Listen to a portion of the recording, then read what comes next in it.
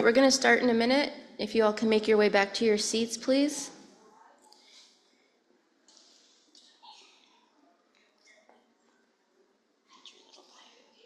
It's not little, it's fine. But I'm gonna cut it. Is it okay? Just go. Just say, hey, he's here. The man, the myth, the legend. Yeah, just so we can get started. All right, I'm going to go ahead and introduce Mr. Fred Urbina. He currently serves as the Attorney General for the Pascua Yaqui tribe. He's practiced law or worked in the field of criminal justice, Indian law, and law enforcement for over 20 years. He's a veteran of the U.S. Army and is a third-gen veteran.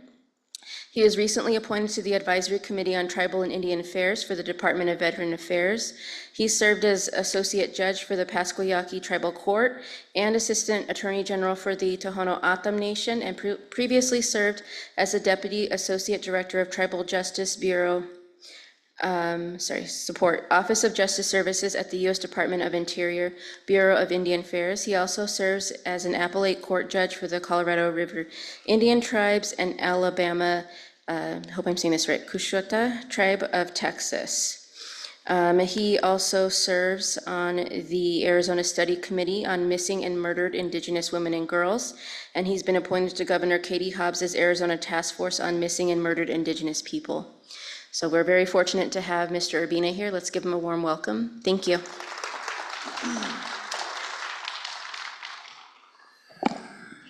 Oh, thank you, Dr. Cordova Marks. Thank you very much for that introduction. Thank you all for having me here at the university. This is a heavy topic. Like she said, my name is Fred Urbina. I'm the Attorney General for the Pascua Yaqui tribe. What I'll do today is kind of give a brief overview of some of the issues we've been working on here in the state of Arizona, and kind of give an update on where the task force stands currently, but also give some history and some information about some of the study committees that came up prior to the current task force.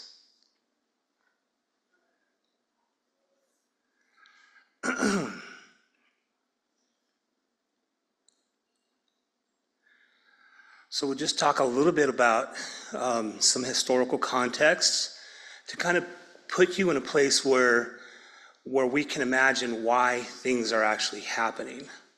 And the historical context should actually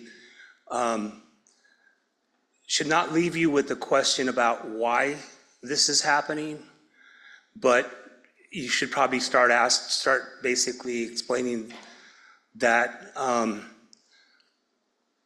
there is no reason why it shouldn't be happening because of our history, because of jurisdiction, and everything that we know about the place we call home here. We'll talk a little bit about some legislative advancements made through these study committees, and we'll talk a little bit about partnerships as well. And I'll kind of frame it in the context of my tribe, the Pascua Yaqui tribe. Our first contact with non-Indians, with colonists, was in 1533 with the Spanish. And so it's been 500 years since the tribe has been dealing with these issues, protecting our way of life. And that's true for all tribes here in Arizona, as well as tribes across the nation. And so this story does not start here, but it's certainly a flashpoint in history.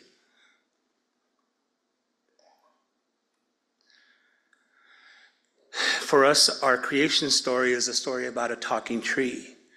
And the talking tree explained to a young relative of ours, an ancestor, about all the things that were going to be coming in the future, all the strife, all the violence, the wars, the train, everything that would bring darkness and violence to our tribe.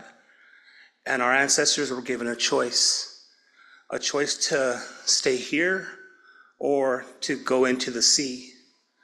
The Yaquis that you see today chose to stay. But the prophecy of the talking tree was that all of this would be coming. All of this would be coming to us, to our people in the future.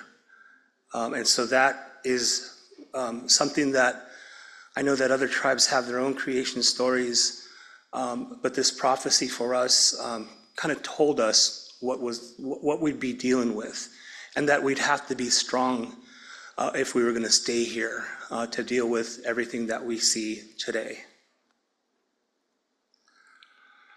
I mentioned, well, for us, we have tribal members and relatives who live on both sides of the border. Here on the northern end of that border that crossed our territory, we're likely the only tribe in the United States that has not only been recognized by a federal government in 2 different places, but also have reservations and rights in both the US and Mexico. So before the border, we move freely back and forth, east and west, north and south. For us here in the US, we have a small reservation southwest of where you currently are sitting. We have a population of about 22,000 people, and about a population of 6,000 on the reservation. The US Census tells us that there's about 500 non-Indians who live with us, and then about 900 folks that work in our government and our casino operations. And so, they wanted to hang out with us in 1533, and they continue to want to hang out with us today. But they're here, they're on our reservation, certainly as relatives, as people who work with us, but these are some of the things that create the problem we're talking about today. And of course, this would be the same for other tribes based on their own history.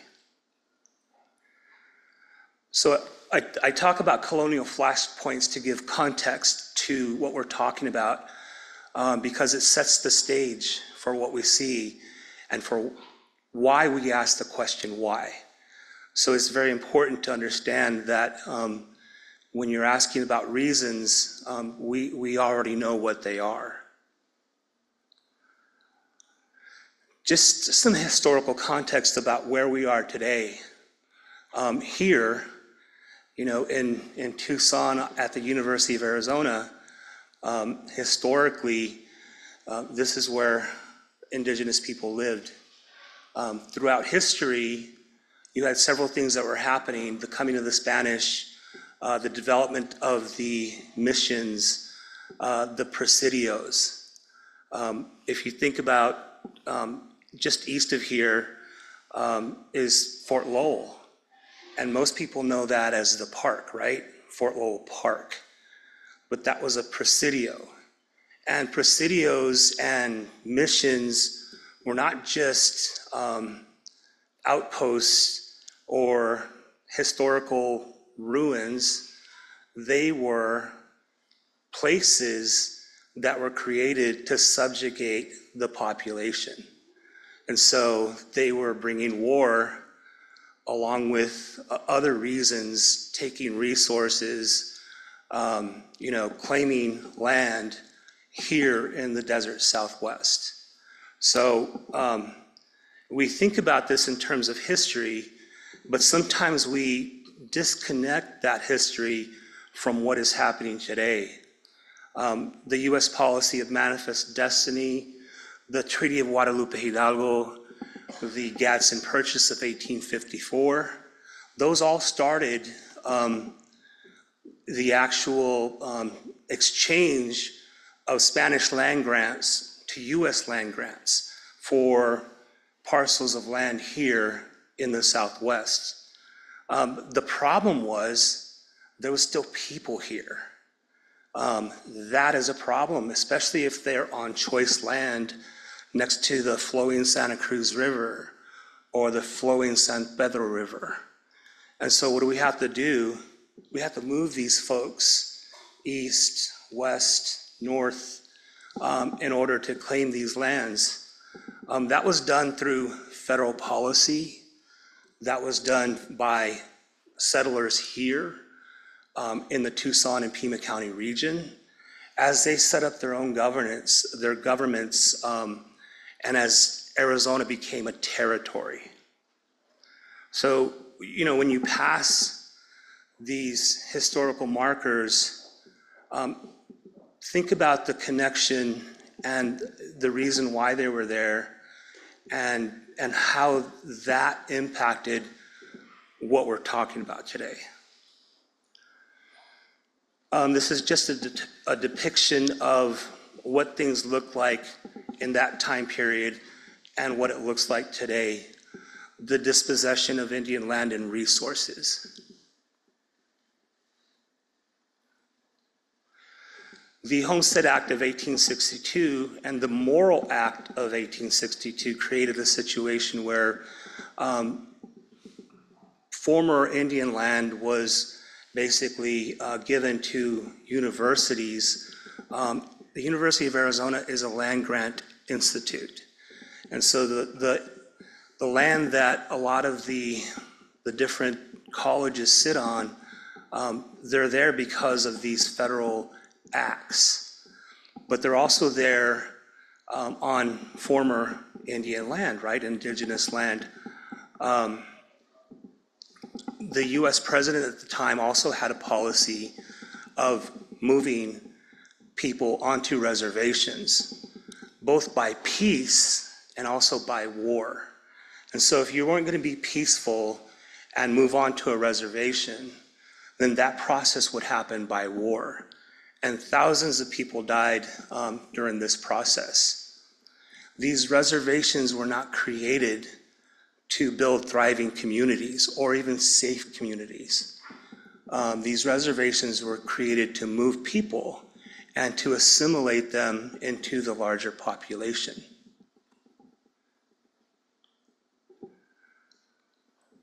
Here locally, the San Javier Reservation was created in 1874. And then during that time period, from the 1850s through the 1910s, other reservations were created here in Arizona as people were moved off different areas of land. Around the same time frame, you have the boarding school era. You have boarding schools that were created, as many as 408 boarding schools created across the nation, where Indian children were removed from their families and placed in boarding schools. Many Indian children died during that process or while they were at the boarding schools. Here in Arizona, there was as many as 51 boarding schools. If you drive west of here onto Ajo Road, there was a boarding school there underneath the Fry's Shopping Center at the corner of Ajo and I-19. There was a boarding school here locally that would take children in. So you start to kind of see a through line of federal policy and history and the displacement and movement of children in conjunction with the theft of land and resources. And all of this was done by federal policy or military conflict. You had the ending of the Apache Wars in the 1920s. At the time, there was still war happening in Mexico on the Yaqui people. And so there was movement of people. There was still war happening just south of here, south of Nogales, in Sonora. And so things didn't end there. It continues through the boarding school time frame and into the period of time where the removal of children was done by state agencies through child welfare departments. That is continuing. That's continuing to happen. In 1978, because of this problem, the U.S. government created the Indian Child Welfare Act to address this issue. Many of you might have heard of the Brackeen case that recently came out favorably for tribes. However, that was a direct result of this policy, and the Indian Child Welfare Act that was put in place in 1978 to protect children, to keep them reunified with tribal families. And so all of these policy issues are connected historically to what we're experiencing today. You had Arizona statehood in 1912, but you had all of these things happening in the background to create what we're experiencing.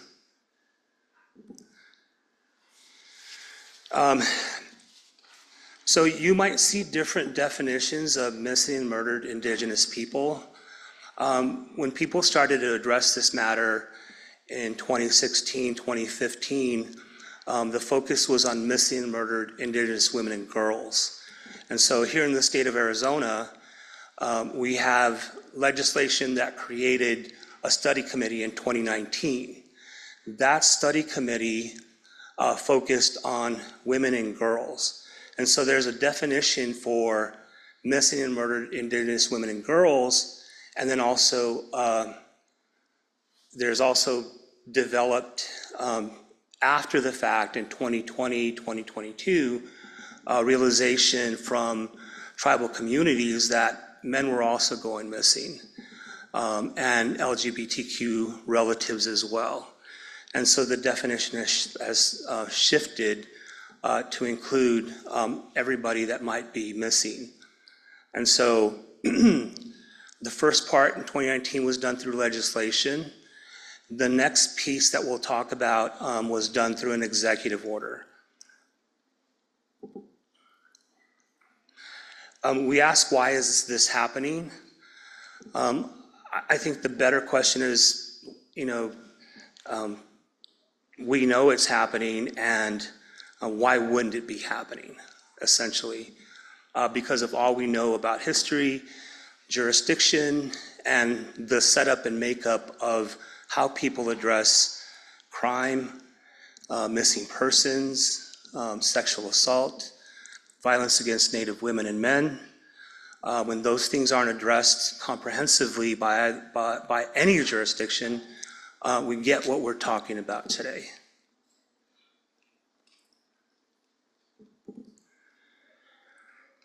We get a public safety and health crisis because of our history, because of the lack of jurisdiction for tribes to address violence, to punish offenders, and then the resources to address missing persons, human trafficking, everything that we might see where other communities might have other resources to address these problems. They're simply not available across Indian country and across the US. I talked about the study committee that was created in 2019. This was done after grassroots efforts created. We actually had, I want to say, 3 or 4 Native American legislators that were working at the Capitol in Phoenix. They were elected and they were in their positions. An attorney who works with me, her name is Winona Benally Baldenegro, here in Arizona, basically saw these bills that were being created in places like Montana and other states. And so she worked with her colleagues, other Native American legislators, to draft a bill, HB 2570, to create this study committee. This study committee, when it came to a hearing, you had a lot of grassroots organizations that showed up and testified to these various House and Senate committees at the Capitol. This bill passed unanimously out of committee. It was signed by Governor Ducey, but it was created by tribal grassroots organizations along with tribal people who were working at the legislative body at the time. So the study committee was not funded as it probably should be, but it created what the current task force is currently doing.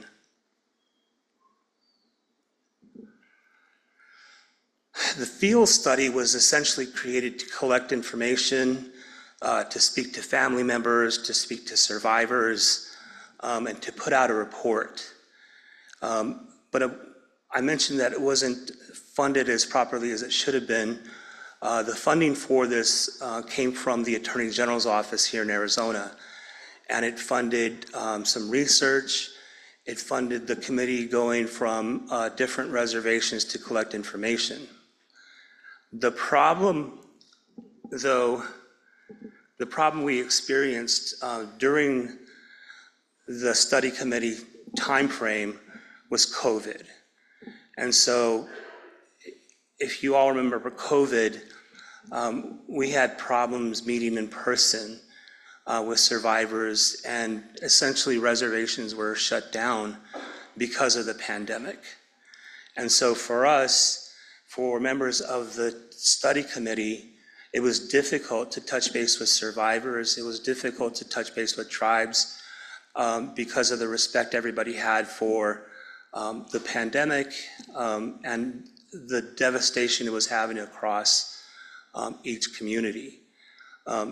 This is basically a timeline of what was, how the process went.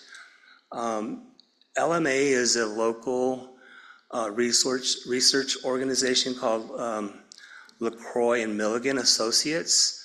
They're located just west of here, but they essentially received funding to help the committee put together the report.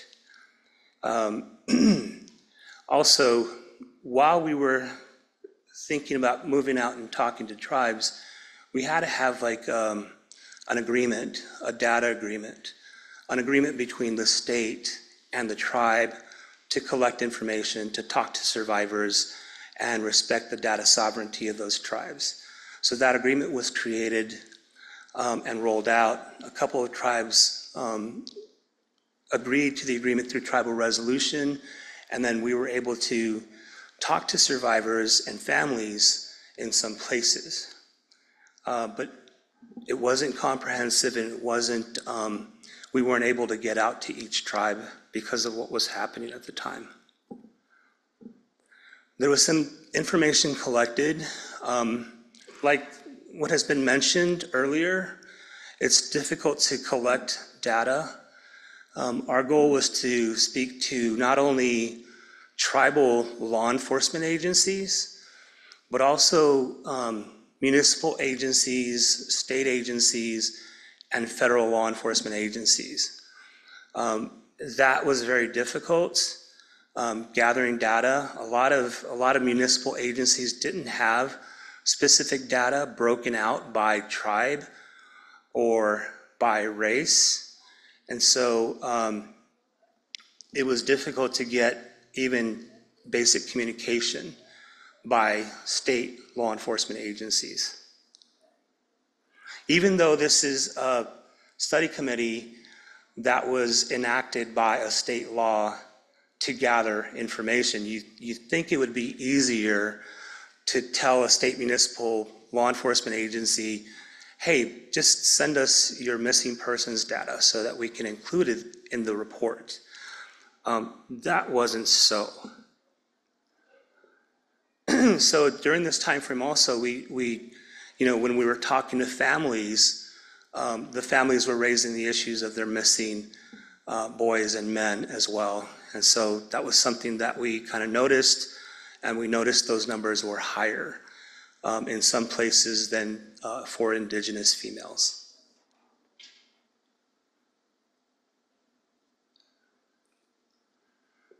So we contacted all 22 tribes to enter into MOUs. We attempted follow-ups. This was pandemic timeframe. We presented to tribal councils, and 8 MOUs were ultimately signed with 8 different tribal nations. And, you know, we were able to make contact with survivors and families, but this was done digitally. This was done through Zoom and Teams.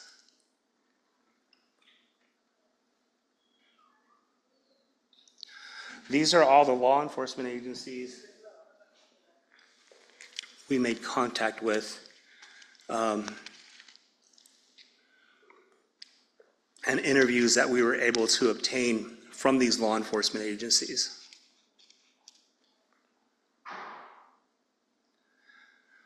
I mentioned why the study was limited. We talked about COVID, and then we talked also about the MOU process. Each different tribal government is different, and so their approval of an MOU between the state might take months. It could even take a year. And so if you've got a research time frame where you've got maybe a year, maybe 2 years, just the fact that you've got to negotiate an MOU so that they can protect their data is going to limit the time for that agreement to materialize, but also then for you to do your work after the fact. So that has to be built into future for future considerations, what it would take to work with tribes to produce an MOU. And each of those MOUs are probably going to be different with each tribe that you deal with. So there was tribes that worked with us, and we were able to move very quickly. There was a lot of tribal leader support. There was families that came forward, survivors that came forward and told their stories. And also there was law enforcement agencies that were able to work with us through this process. And were interested in also addressing this issue. And that's important because we are talking about the state. We are talking about a state law that affects tribal people. And so I think that's significant. I think it's important. I think it should be done. I think it should be something that should be automatic. It shouldn't require a law for this information to be shared or programs to be developed to address these problems. But when you think about our history and you think about relationships between states and tribes and the US federal government, that just hasn't been the case historically. So it's a big hurdle to get over, but it's good to see when it happens, and if it's mildly successful, it's good to see. So shortly after that, they created a House ad hoc committee. And so this was different than the legislation that was created in 2019. This was 2022, the House of Arizona basically developing an ad hoc interim committee to continue the work of the original study committee. The original study committee came out with 66 recommendations. That study is available on ASU's website. They have a place called the Rove Lab. So that Rove Lab, you can find copies of the study, digital copies of that study, and you can kind of see the list of recommendations that were created by this committee. Next came the House Ad Hoc Committee. The committee was kind of meant to continue the same work that was being done, except it wasn't created by law. It was a committee function that the House gave authority to happen out of the House itself. That was a 3 or 4 month process and a series of hearings that happened at the Capitol. That committee came out with 83 recommendations. Those recommendations can be found at the link below. They're similar to the first initial recommendations, but they're additional recommendations.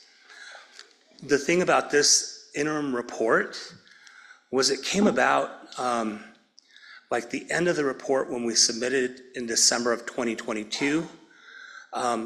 We started to see another issue like pulse out, and it was a sober living home issue. So we started to get reports. We had survivors come to these hearings and report what was happening out in Phoenix and Tucson, or the fact that they were missing relatives and they were being taken from the reservation and brought to these sober living homes.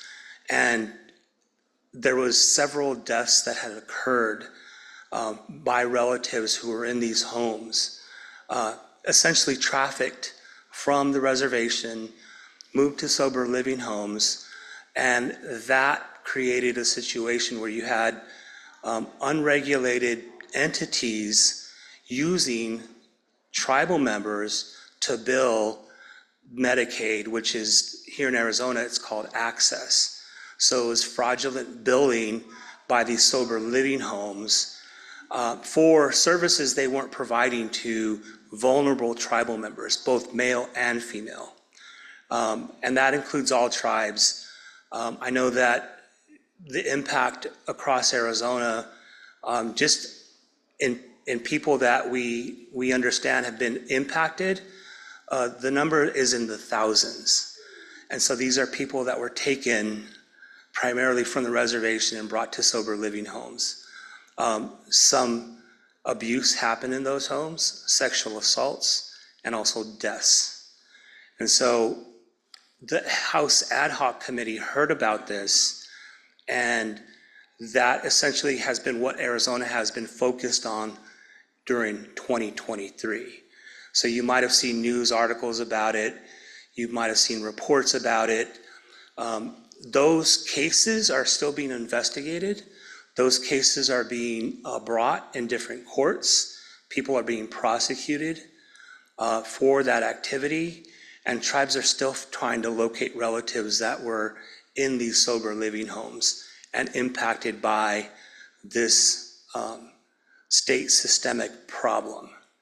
And so this is another example of a state system like the child welfare system, like the federal boarding school system that has impacted reservations. So in 2023, Governor Hobbs established the Missing and Murdered Indigenous Peoples Task Force, appointed 15 members to the task force by executive order.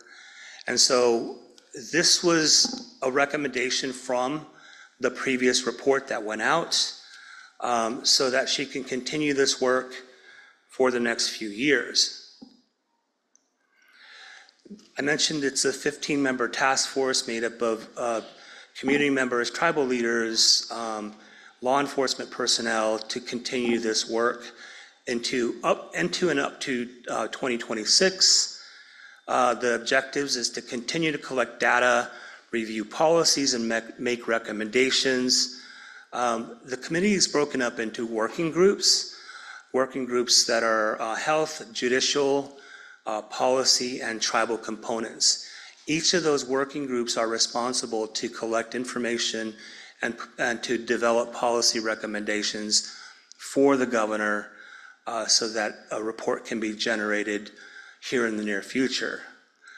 This is another step, an executive level step that Arizona is doing to address MMIP.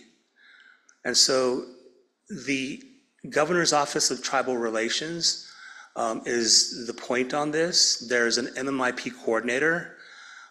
She's a colleague, Valora, who's actually the point on this. She's Hopi. Her background is she's a former victim advocate for the BIA, working violent crime in and for metro and rural tribes in Arizona. So she is organizing this task force for the governor from the Capitol.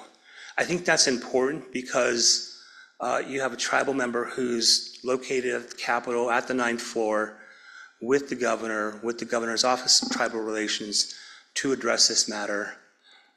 with funding. The interesting about this is that currently the Arizona legislative body is contemplating the governor's office of tribal relations. So what they're doing is it's supposed to be created and funded by Arizona.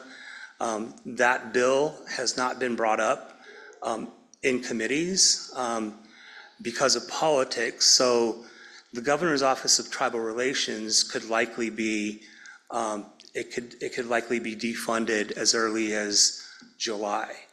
And so that's an issue that is front in mind for this process. But because this was created by executive order, even if it's not continued by the Arizona legislative body, it's likely to continue through executive power by the governor's office. Here's some legislative advancements that have been created by and specifically through the both of the initial study committee recommendations and also the ad hoc committee recommendations in 2019 and 2022.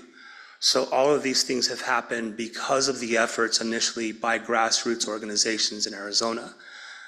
It's been done either through executive order, by state law, to address these recommendations. And so has there been success or progress? Yes, there has.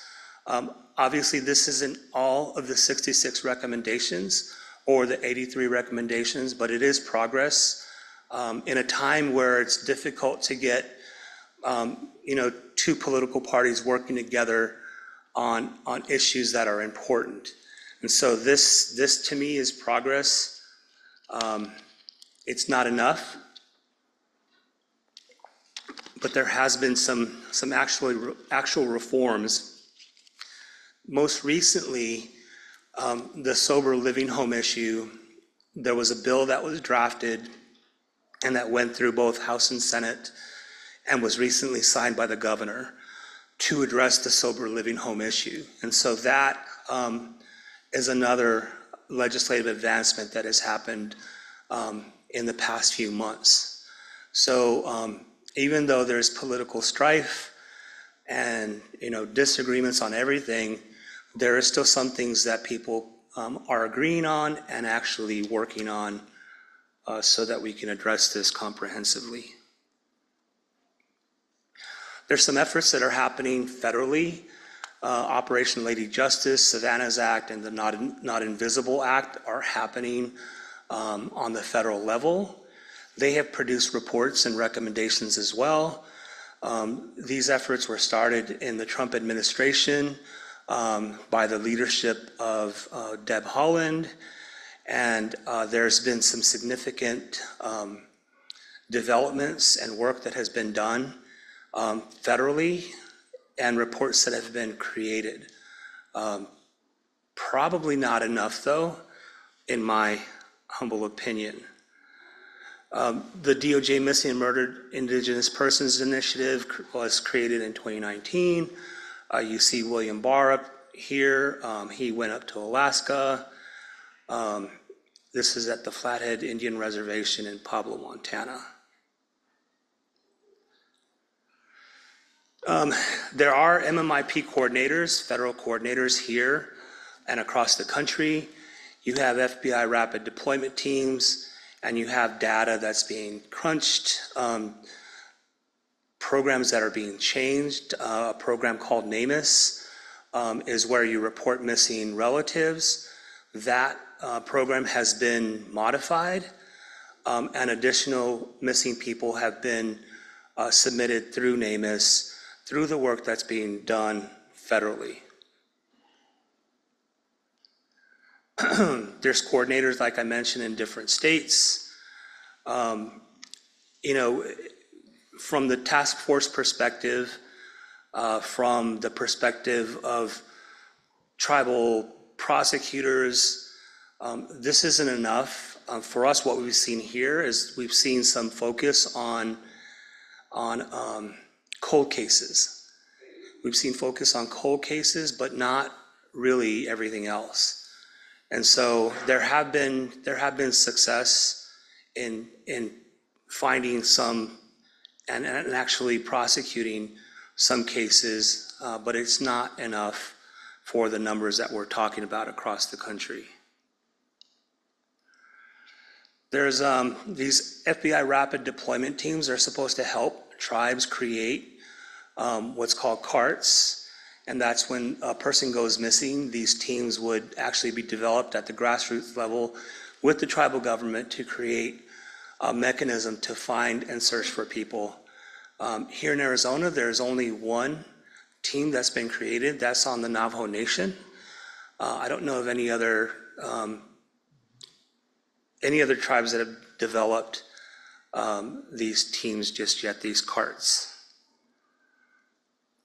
And this is the tribal community response team. This is what I was talking about. This is how it would work. This is how it would be set up to find missing people.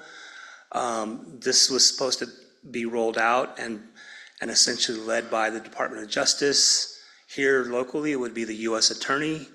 That hasn't happened across Arizona Indian Country at this point. For us, on our reservation, you would have different law enforcement agencies that we work with, that we have agreements with. Some of the things we'd have to think about is working with our federal partners, the FBI, the BIA, the U.S. Marshal Services, even CBP because of our connection with the border and our relatives in Mexico. And that's basically an overview of what's happening in this space. From my perspective, the problem that I see happening is essentially the lack of jurisdiction for tribal courts and tribes generally. Right now, there's 3 tribes in Arizona that are prosecuting non-Indian offenders of domestic violence. Pascua, Yaqui, Salt River, and Gila River. The other tribes are not exercising jurisdiction, valid jurisdiction to prosecute domestic violence cases. Domestic violence cases, if they're not addressed properly, they fester, they become more violent, and they lead to cases of missing people and homicide. And so if you're not protecting people and you're not addressing low-level violence, domestic violence, harassment, and you're not enforcing orders of protection, this causes the problems we currently see. Part of the issue is and the problem with jurisdiction being restored, it's a federal issue. The federal government in 2013 and also 2022 has expanded tribal restored jurisdiction. Pascua Yaqui is exercising that jurisdiction currently, so we can address this problem locally on our reservation. I talked about, there's federal case declinations, there's inadequate sentencing authority for tribal justice systems. If the tribe does not address these cases, it's not going to be addressed by the federal government, and it's not going to be addressed by the state. And so ultimately, if it's not being addressed by either jurisdiction, we're seeing these problems, and the problems grow, and the cases grow, and the impact to the community and our public health is damaged. And that has been happening for decades. So imagine where you live currently, whether you live off reservation or on reservation. Imagine being able or not being able to call the police and knowing that there's going to be justice for you or your family. Imagine your sister or your daughter or your mother being sexually assaulted and that case never having any type of justice. Sometimes we don't think about it as we go about our daily lives, how we don't think about our safety. It's something we take for granted. But on reservations, where you can't take that for granted, it's a problem. And, for those of us who don't live where justice is absent, it's hard to imagine. But just imagine your own neighborhood. What would happen to your neighborhood if that was something that you couldn't address? What would your neighborhood look like in 10 years? What would your mental health be like in 20 years? What would your family be like in 3 decades? Would you move? Would you feel safe? Would you be healthy? Would you have addictions? Would you have suicides? What would your community look like? And that's within a span of 3 or 4 decades, 5 decades, 6 decades. So that's what we're talking about. Tribes can exercise their sovereignty to address this problem. That's the ultimate, in my view, the ultimate answer is strong tribal justice systems addressing these problems locally. It's not going to happen through the U.S. Attorney's Office. It's not going to happen by the state of Arizona. It's going to happen by tribal leadership exercising sovereignty with a strong tribal court system. That's how you're going to keep your community safe. This is a roadmap on federal legislation that has been developed over the past, since 2008. The Pascua Yaqui tribe has implemented each of these provisions to protect people on our reservation. It doesn't happen overnight.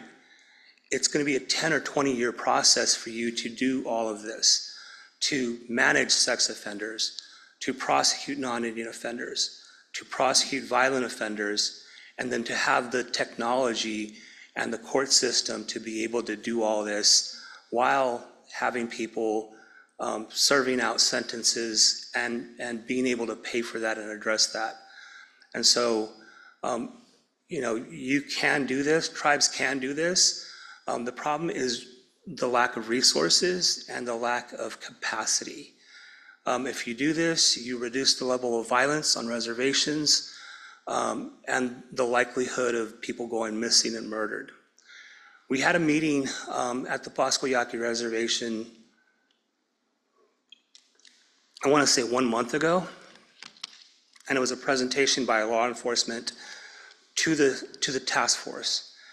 And essentially the task force heard that the Pascua Yaqui Reservation, the Pascua Yaqui tribe, do not have any currently listed persons as missing. And that includes several different databases.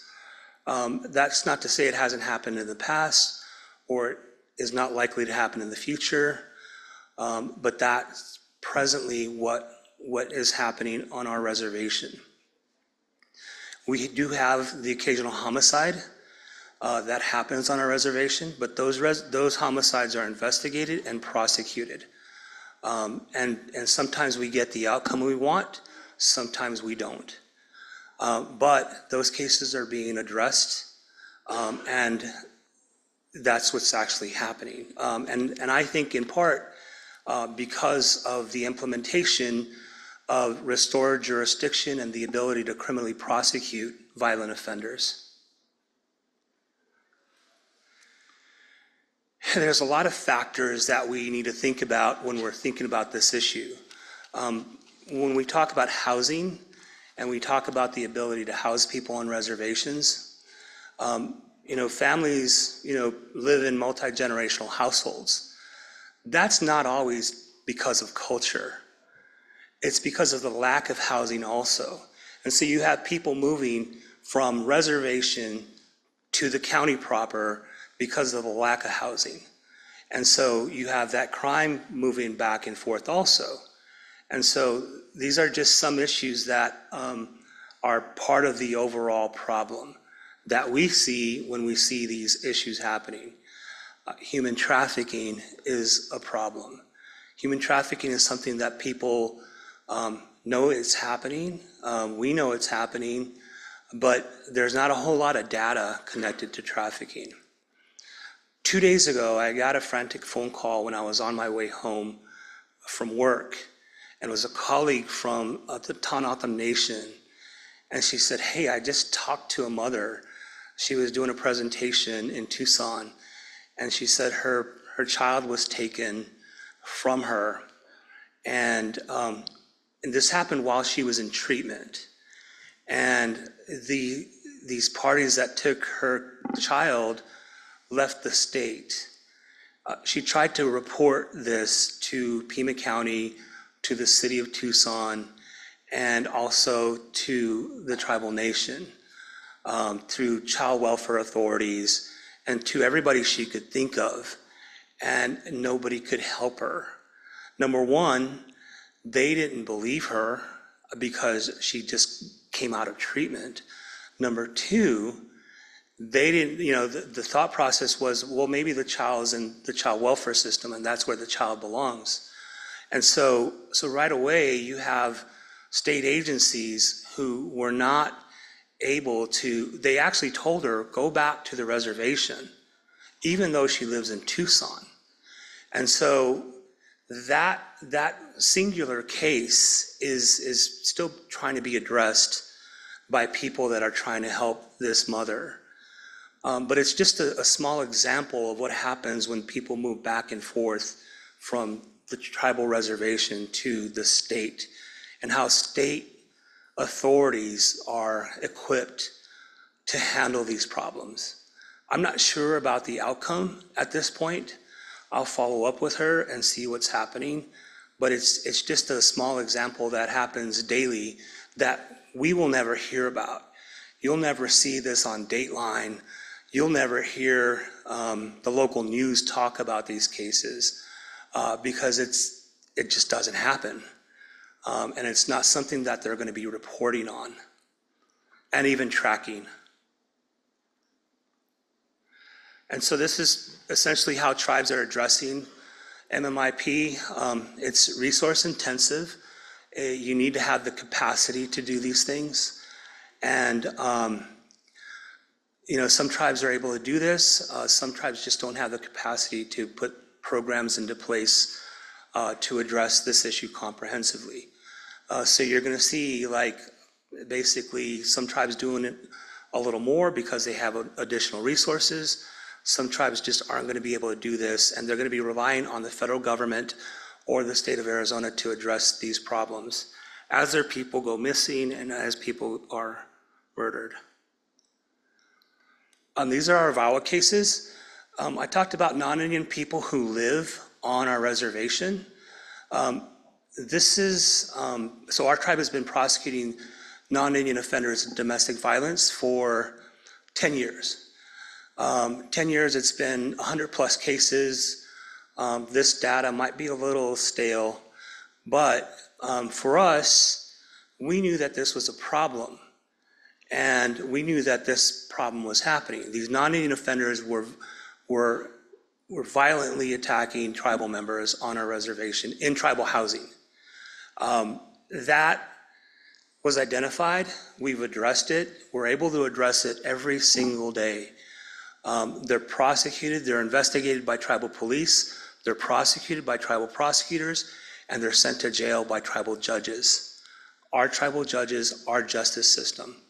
And so I tell people to take these, we have a small reservation, small population on reservation. What if you took these cases for 22 tribes and multiplied these cases for each tribe in Arizona? I'm not a math major, but extrapolate that out to Arizona for 10 years. What does that number look like? Those are victims, those are families, those are people that are dealing with this every day. Because we know it was happening on our reservation, it's likely to happen on those reservations. And if you do the math, this is what it looks like in Arizona. Especially on tribes that aren't addressing it. So just to kind of to give like a snapshot of what might be happening when you think about non-Indian offenders. So this is a subset of our DV cases, and then we have another set of cases that are produced by tribal males and females, tribal violent offenders, tribal male and female violent offenders. This is a subset of non-Indian offenders. So it's important to make that distinction that it's not only happening by non-Indian offenders, but also tribal offenders. People ask about all the different factors that we should be thinking about. What is the biggest factor when we talk about this issue? What is the biggest factor? My question to you.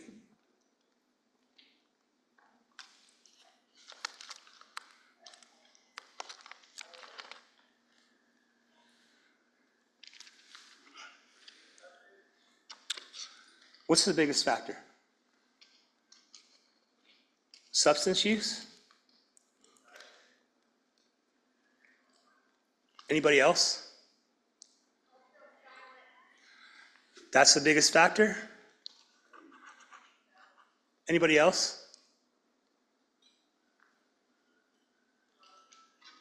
Poverty? In your thoughts? I think it's men.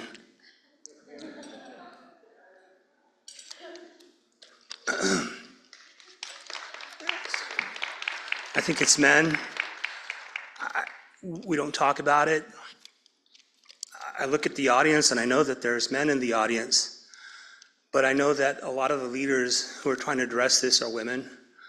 A lot of the survivors that are speaking for their family are women. Men aren't talking about this and men aren't changing it or working with grassroots organizations to do this. There are people out there that are, but I think it's the biggest factor. I grew up in a household where I watched my mother assaulted nightly, and the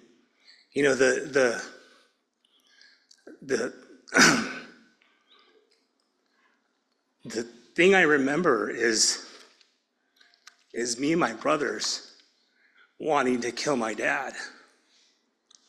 So, but he's the one that I learned how to be in relationship, right? That's what I saw. That's what, I don't know if it's kind of pushed me to in this direction, but, if you grow up in a household like that, you don't talk about this. You don't, talk about anything else. My mom, she's now suffering with dementia, and she's lost a lot of her memory, but she's happy because she doesn't remember the bad stuff. So she wakes up with a smile. She wakes up humming. And, she's not recalling all the bad things that happened. Maybe that's the good thing about Alzheimer's, or I don't know, that she has maybe a window of time where she is, she's at least got some semblance of happiness when she wakes up in the morning. And sometimes I think maybe that dementia was due to the assaults that she experienced from my dad, to her brain. So, I just, I want to end and say that I think that there's hope. I think that change is happening slowly. It's not fast enough for families. It's not fast enough for survivors. It's not fast enough for people who are missing relatives. I think it's an injustice to our communities. It's an injustice to our families, and I think more needs to be done. But I honestly believe that things are happening here in Arizona on the task force. I'm happy to serve on that task force, and I believe that we'll be able to make additional changes here in the near future. And I want to thank Dr. Cordova Marks for inviting me today and giving me the opportunity to speak to you and talk to you a little bit about what's happening. I'll entertain any questions you might have about what we talked about.